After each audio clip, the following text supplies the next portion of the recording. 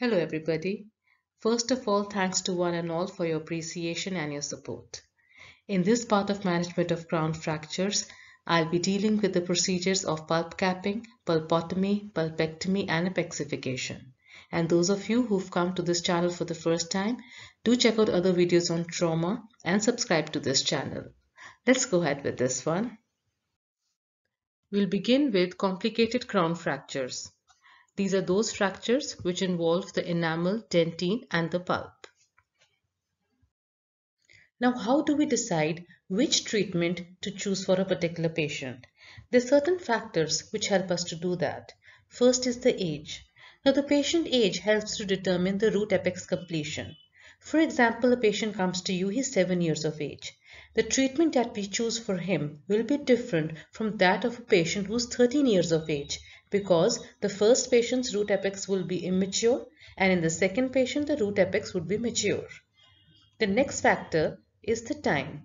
Now, time passed since the injury is very important. Say if the patient reports to you within first 1 hour of the injury, then the prognosis is the best. If he reports within 24 hours, even then the prognosis is good. Now, after 24 hours, as the time keeps on passing, the prognosis, it starts getting compromised. Then injury. Now, the extent of the injury, how much is the tooth damaged? Now, it definitely influences the treatment that you would choose and the future prognosis. Then the contamination.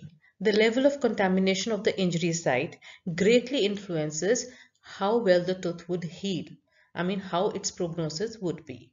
So all these are the factors which have to be kept in mind when we choose our treatment option. While you are here, do subscribe to this channel and we proceed on. There are different treatment options which are available to us.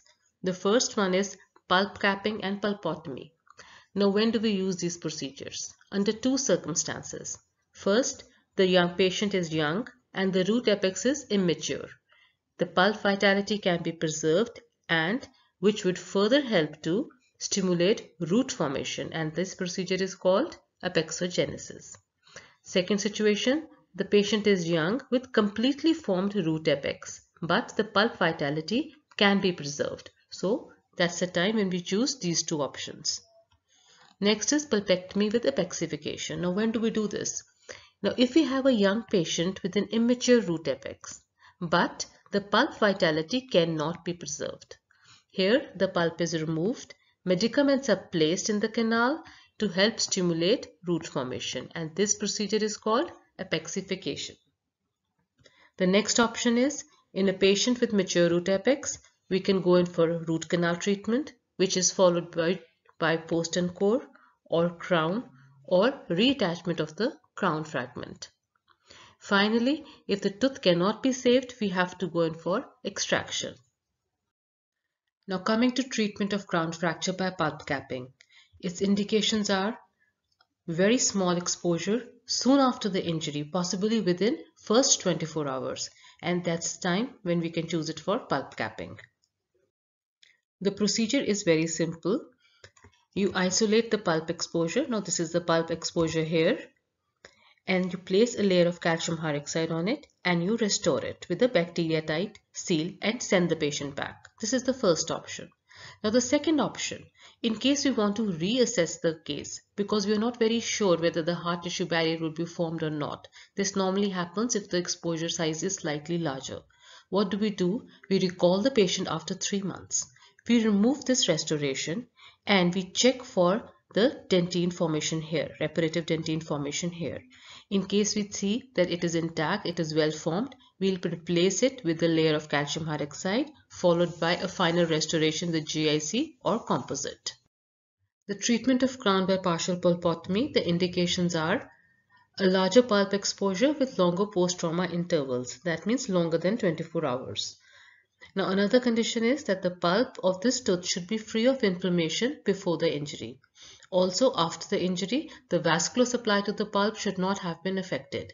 It is only under these two conditions will the treatment of partial pulpotomy be successful. The procedure for partial pulpotomy involves first you administer local anesthesia, isolate the tooth with rubber dam. Pulpotomy is carried out to a depth of 2 mm using an inverted cone burr. This is a depth of 2 mm.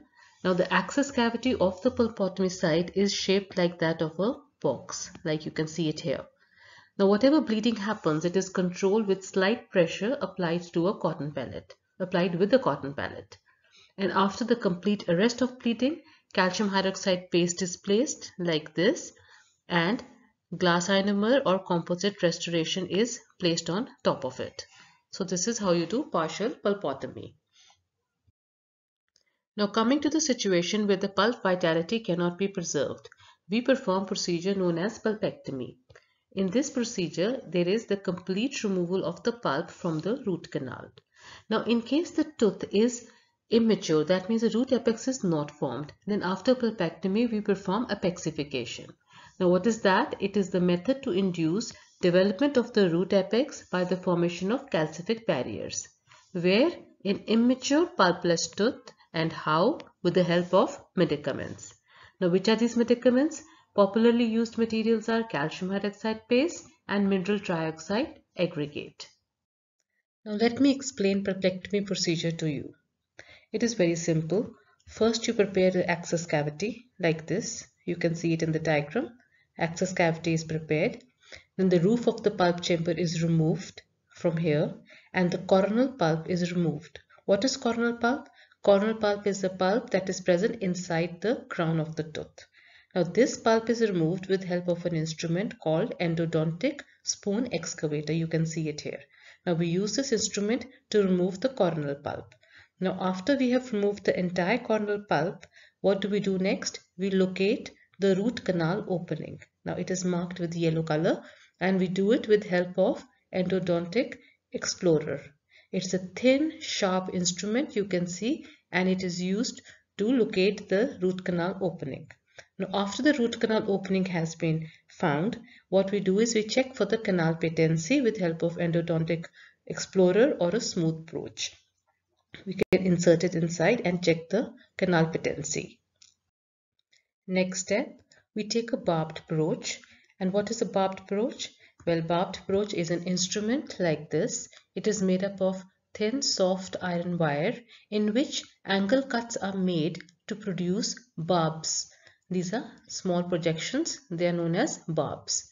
So we take this instrument called barbed broach and we insert it inside the canal fully. Once it is inserted, we rotate it by 360 degrees to engage the entire pulp tissue and we pull it out. And as we pull it out, the pulp tends to come out, and our objective is to remove the pulp in a single go. In case it does not, we can repeat the process. Now when pulp is taken out, bleeding gets induced. Now this bleeding can be controlled by using copious irrigation with sodium hypochlorite solution and then drying with absorbent paper points. So now when we have removed the entire pulp from the pulp chamber and the root canal, that means pulpectomy has been done. Once pulpectomy is over, we proceed towards apexification. Now in this, what we do is we place the material like calcium hydroxide or mineral trioxide aggregate in the empty canal space, making sure it comes in contact with the periapical tissue as well. Now this is placed in the canal and it is sealed with a temporary material or intermediate restorative material. And the patient is asked to go back. He is recalled after 3 months to check for the root apex formation.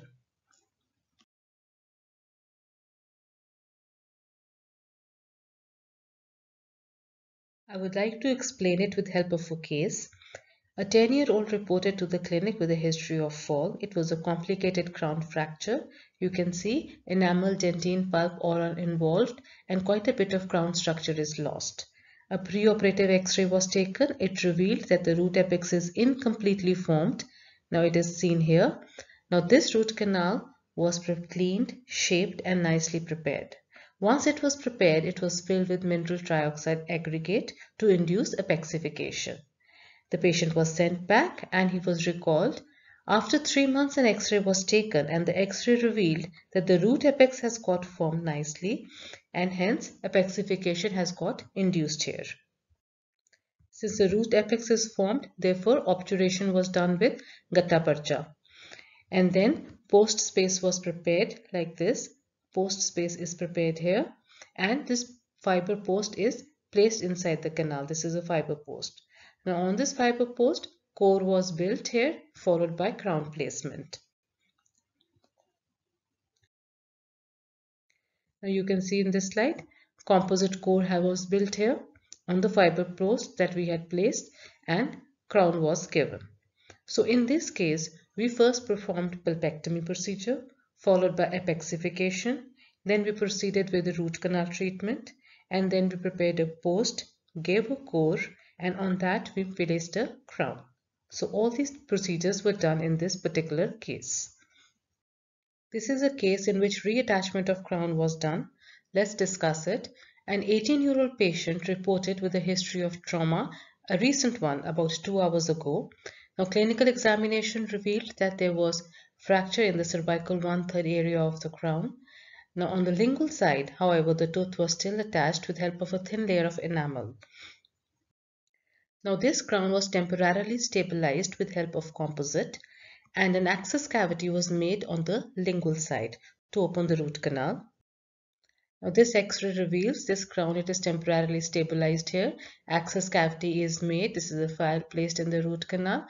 Now the working length of this canal was taken. The canal was prepared nicely. It was obturated. After the obturation was completed, the coronal segment of the crown was removed. Now the post space was prepared in the root canal. You can see here post space has been prepared in the root canal. Next, a metal post was placed in the canal and it was cemented with help of dual core composite. Post space was prepared in the crown as well, and the crown was then fitted on the post. You can see it here, and you can see how nicely the outcome has come out, and the patient went back pretty happy. Well, I hope you enjoyed your lecture. The next video will be on crown root fractures and root fractures.